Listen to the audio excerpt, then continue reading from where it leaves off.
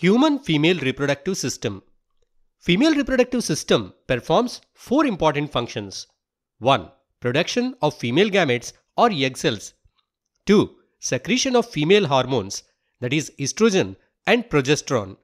3. Providing necessary conditions for the fertilized egg to develop into a baby. 4. Menstruation. First, let us see the production of female gametes or egg cells. This task is done by the ovaries of the female reproductive system. By birth, girls contain a pair of ovaries. Each ovary contains thousands of immature eggs. On reaching puberty, these eggs start maturing and gets released. Each ovary alternately releases one egg approximately every month. The released egg is collected into a tube called as fallopian tubule. The sperms deposited by the male in the vagina during sexual intercourse travels through the cervix, uterus, and reaches the egg present in the fallopian tubule. If the sperms fertilize the egg, it becomes zygote. This zygote divides repeatedly and forms an embryo. This embryo moves towards the uterus and gets implanted in the wall of the uterus. The lining of the uterus grows new tissues and blood vessels to accommodate the embryo.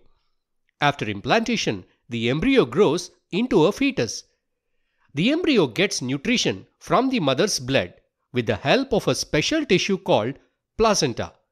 This is a disc-like structure embedded in the walls of the uterus.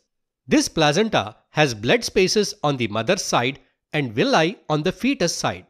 This arrangement provides large surface area for the exchange of materials between the blood of the mother and the blood of the baby. Here, the nutrients and oxygen are absorbed and wastes are released into the mother's blood. The development of baby inside the mother's womb takes approximately 9 months. This period is called gestation period. The delivery of the baby takes place by the rhythmic contractions of the uterus. What happens if the egg is not fertilized in the fallopian tubule? Every month, the walls of the uterus get lined by blood vessels and tissues in the anticipation of embryo. If the egg is not fertilized and the embryo is not formed, then the unfertilized egg lives for 1 day. After that, the egg gets dissolved and the tissues formed on the lining of the uterus along with the blood slowly breaks and expels out through the vagina.